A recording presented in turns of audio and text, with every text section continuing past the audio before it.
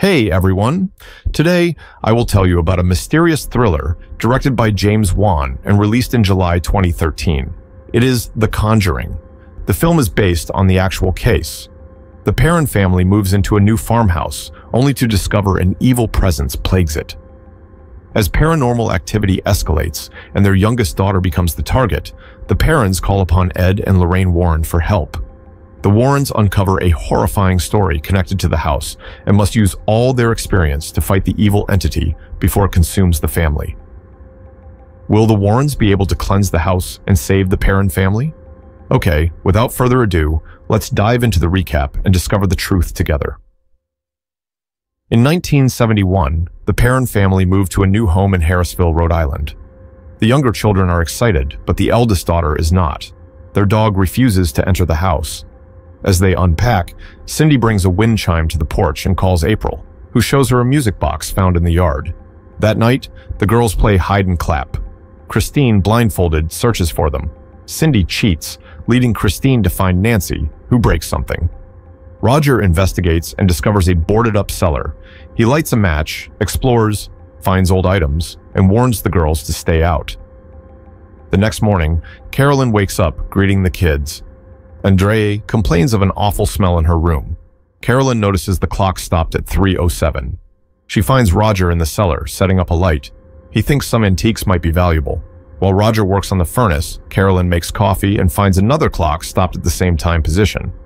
April searches for their dog outside.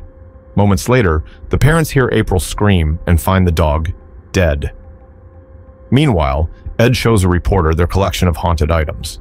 The reporter asks if it's safer to keep them rather than destroy them, and Ed explains that it's better to contain what might be inside. Ed takes him to see the Annabelle doll. The reporter inquires how they prevent entities from attaching to them, and Ed says they take extraordinary precautions.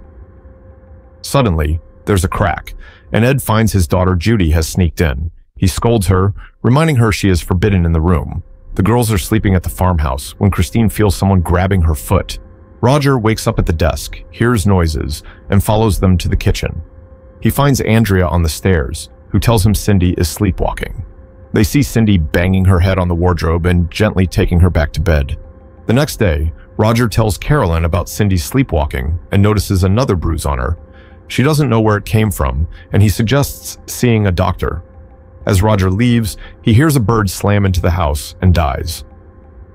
Later, Carolyn sends the girls to school and checks on April, who is talking to someone who isn't there.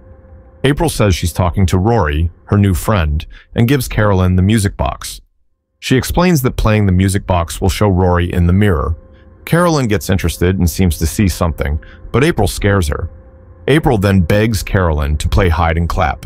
Carolyn counts down and starts looking for April. She hears claps leading her to Andrea's room. She hears breathing from the wardrobe, but then hears April running outside, leaving Carolyn confused. That night, Roger returns home, gets a job call, and they go to bed. Christine is grabbed and dragged down the bed while sleeping. She sees her sister in the other bed and checks under her own. The bedroom door creaks and Christine sees something next to it. She wakes Nancy, who sees nothing, but Christine insists something is behind her. Suddenly, the door slams and Christine screams. The parents rush in, but see no one. Christine says the entity wants her family dead. One night, Carolyn folds laundry and hears clapping. She checks on the girls, but they are all sleeping.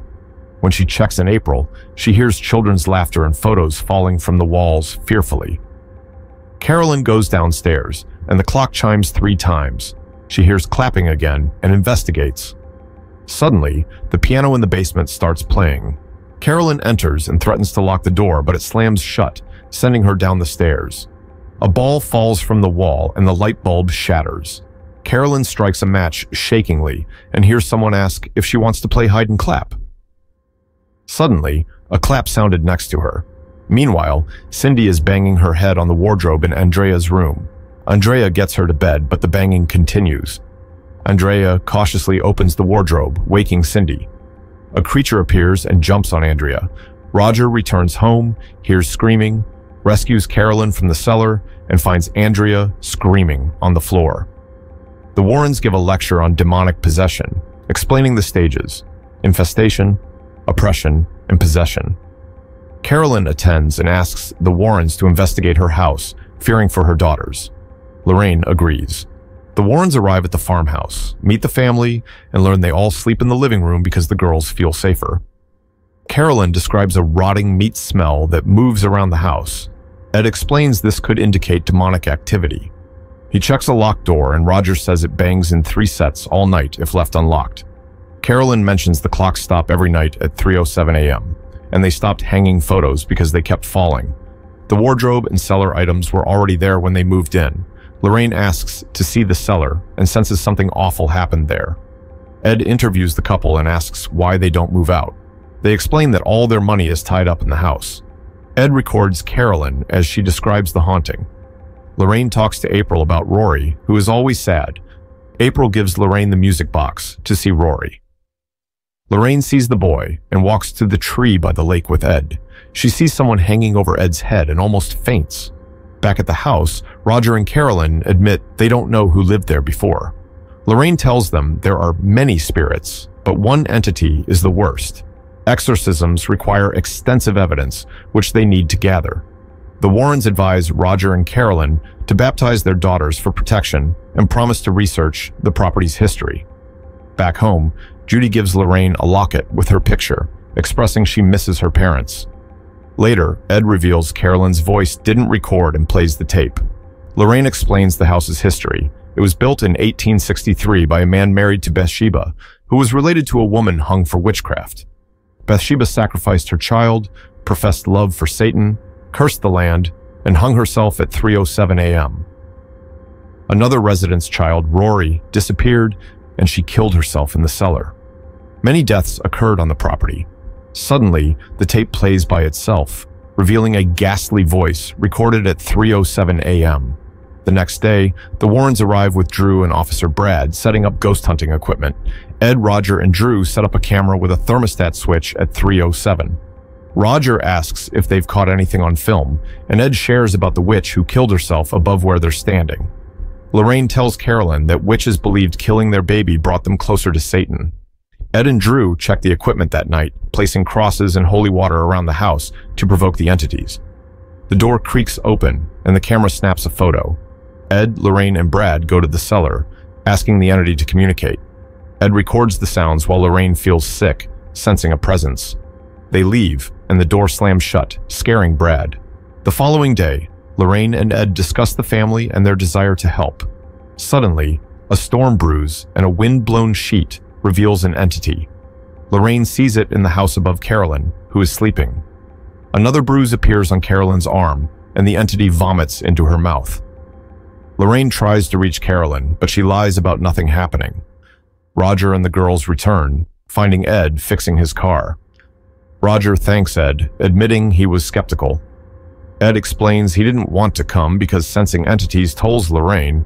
He recounts a past case that disturbed her so much she locked herself away for 8 days, never revealing what she saw. That night, everything is set up, and they begin the wait. Brad goes to the kitchen for coffee, hears, "Look what she made me do," and sees a ghost on the porch. It attacks him, and he screams for Ed. Everyone rushes to him as he recounts what he saw. Cindy triggers a trap, and Ed warns Roger not to touch her. Cindy enters Andrea's room, and the door slams shut. Drew hears someone telling Cindy to follow them. The men open the door, but can't find her. Brad uses a UV light to follow her footsteps to the wardrobe, discovering a trap door. They find and rescue Cindy. April tells Lorraine that Rory hides there when scared. Lorraine crawls inside and finds Rory's storage. She places the music box and finds a rope, pulling out a noose. Suddenly, she drops through the walls into the cellar. Ed freaks out and runs to find her. Lorraine hears laughter turning into cries, and a woman saying she was made to kill him. The entity appears, repeating the words, and Lorraine sees the witch hanging herself. The witch chases Lorraine, grabbing her necklace, but Ed opens the cellar door. Lorraine realizes the witch possesses mothers to kill their children and is feeding off Carolyn. Suddenly, something grabs Nancy and drags her until Lorraine cuts off her hair. The next day, they storm out, and Ed tells Roger they have enough evidence for an exorcism. He'll return with a priest, but without Lorraine. Simultaneously, Lorraine senses something and sees a vision of Judy in the lake. She calls her mom to check on Judy, who is safe. The family then stays in a hotel.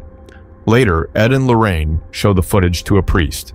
The priest hesitates because the children aren't baptized and the family isn't part of the church, but after reviewing the evidence, he agrees to push it through.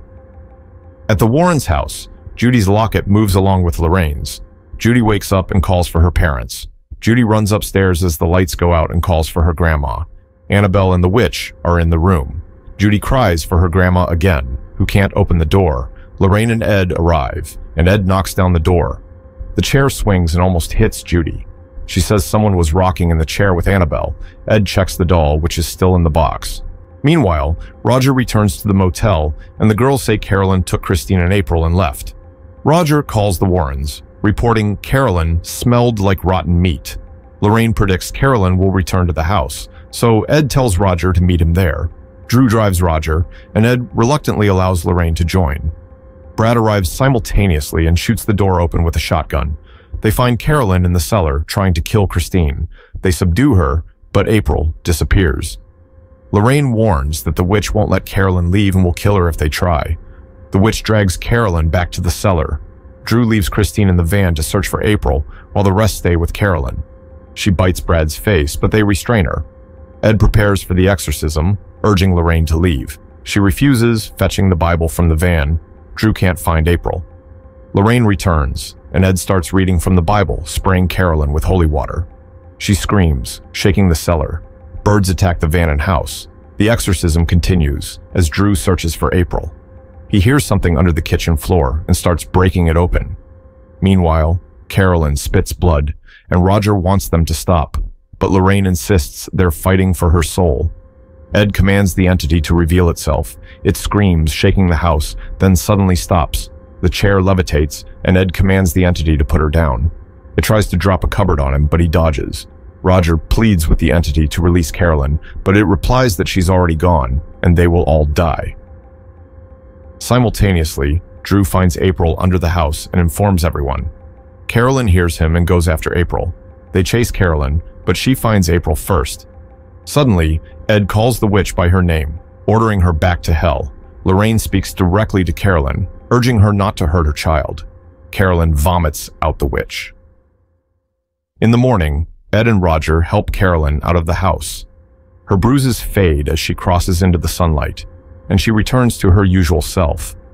The Perron family gathers in relief and joy, knowing the nightmare is over. The Warrens return home, placing the old music box from the Perron house on a shelf. Lorraine and Ed share a moment of reflection before leaving the room. As the room falls silent, the music box plays on its own.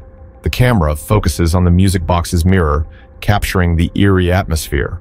The music stops, and the screen cuts to black, signaling the film's end. The credits roll, leaving the audience with a lingering sense of unease, suggesting the Warrens' battle against the supernatural is far from over. What are your thoughts on the film's story? Please share your comments below. Don't forget to subscribe and turn on your notifications for more captivating stories like this. See you in the next video.